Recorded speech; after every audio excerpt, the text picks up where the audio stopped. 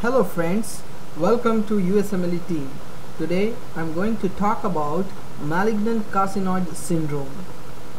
Before starting this, I would request you to subscribe to our channel, that is All on Law, and please do not forget to tell your friends about our channel. Right now I will be discussing the important points related to USMLE CK and step 3. So try to concentrate on this. This is an important topic for USMLE examination. Let me start with this. The malignant carcinoid syndrome is the constellation of symptoms typically exhibited by the patient with metastasis from carcinoid tumor. Carcinoid tumors are usually secrete excessive amounts of hormone serotonin. So serotonin is the hormone that is increased in a patient suffering from carcinoid syndrome. Carcinoid tumors arise from the neuroendocrine cells, which are widespread in the human body, especially in the organs derived from the primitive intestine. Okay, so these are the important points. You might think of, when I tell about the carcinoid syndrome, you think of diarrhea, flushing, tachycardia and hypotension. These are the 4 important symptoms you should know about. Okay, so there may be a rash from niacin deficiency. Okay, that's also a very important point. When these tumors spread to the liver, patients usually begin to develop malignant carcinoid syndrome. In fact, this syndrome develops when vasoactive substances produced by the carcinoid tumor escape hepatic degradation and gain access to the systemic circulation. Carcinoids arising in the stomach are usually associated with a low gastric acid production, a condition termed hypochlorhydria or chlorhydria. These tumors rarely become malignant and never metastasize, but they sometimes produce histamine. So look at the feature. If the carcinoid tumor arises from a different place, they have a little bit different clinical features. Carcinoid tumors arising in the lung generally produces serotonin, gastrin, ACTH and histamine. Look at the features. Carcinoid tumors grow slowly and symptoms may not occur for several years, if at all. When symptoms do develop, they are ill-defined and may be neglected for a long time before being properly diagnosed. In some cases, carcinoid tumors present as acute appendicitis or a chronic pain in the lower right abdominal quadrant. Okay guys, so when symptoms do develop, they are ill-defined and may be neglected for a long time before being properly diagnosed. In some cases, carcinoid tumors present as acute appendicitis or chronic pain in the lower right abdominal quadrant. So this is the history that USMLE examination may ask you, may give you to diagnose this disease. So try to link the symptoms, very important. For this reason, the condition is frequently misdiagnosed as an irritable bowel syndrome. Alcohol intolerance, weight loss also may be associated manifestation. Severity of the symptoms varies. Onset of symptoms may be spontaneous or may be precipitated by certain foods and the beverages, example alcohol,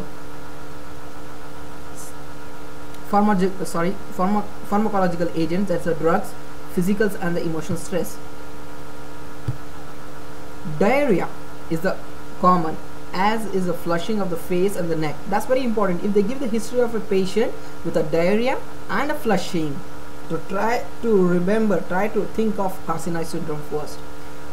These manifestations results from a tumoral hormone production. However, even if a carcinoid tumor produces these molecules, some patients do not experience any symptoms. Right heart problems may develop because the tricuspid valve is stenosed by the serotonin action, causing shortness of the breath after a few years. So look at these. They can come with a heart failure. They can come with the symptoms of breathlessness. The other common problems include asthma, wheezing, dyspnea and palpitation. The low blood pressure, fatigue, dizziness, asthenia, uncommon symptoms like myopathy, arthritis, arthralgia, irritability, aggression, and a lack of impulse control. These have been linked with low levels of plasma tryptophan and presumably with low brain serotonin. Flushing is a phenomenon of a transient vasodilatation causing reddening of the face and the head, neck, and the upper chest and epigastric areas. Flushing is the most frequent symptom and may be brief, example for 2 to 5 minutes, or may last for even several hours, usually in later stages of the disease. Flushing may be accompanied by the tachycardia, while the blood pressure usually falls and does not change. Malignant carcinoid syndrome is not a cause of sustained hypertension. Or rise in the blood pressure during flushing is rare. In addition to the cutaneous vasodilatation, some patients also develop telangiectasia primarily on the face and the neck, which is most marked in the malar area. Intestinal obstructions may result from the primary tumor or from the sclerosing reaction in the surrounding mesentery. Necrosis of the hepatic tumor masses may produce a typical acute syndrome with fever, abdominal pain, and tenderness. Okay, so before going to this, I would like to tell you about the physical examination. The physical examination, what you see on examination of the chest, you may see the pulmonary systolic and diastolic heart murmur could be present. Okay, sometimes can be a tricuspid insufficiency also. And the other thing what I would like to tell you, hepatomegaly can be there because of the metastasis. So these are the important points you should know about this carcinoid syndrome. So what are the tests you're gonna do? The tests are you should measure urinary 5-hydroxy-indole-acetic acid level, 5-HIAA level. Okay, this is a serotonin metabolite.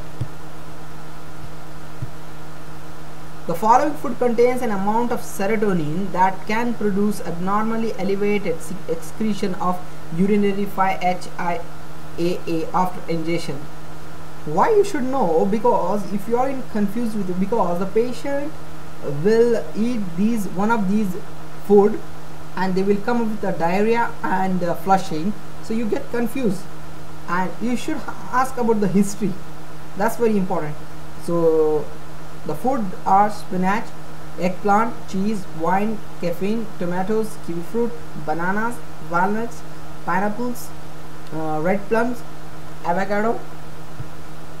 Okay, the measurement of other bioactive amines like serotonin, catecholamines, histamine metabolites in the platelets, plasma, and urine of the patient with the carcinoid tumor is of the interest, but has less diagnostic value than an assay of the major metabolite of serotonin in the urine. So there are other tests also, but the best test and very cheap is major metabolite of serotonin compared to other tests of this disease.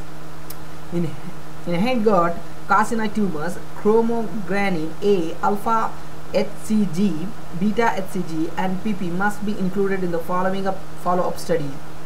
For lung carcinoid, gastrin, ACTH, growth hormones, alpha and beta HCG are helpful, and the levels of urinary 5-HIAA, chromogranin, and tachykinins are useful in midgut carcinoid tumors. So try to memorize this. This is important table for USMLE step 1.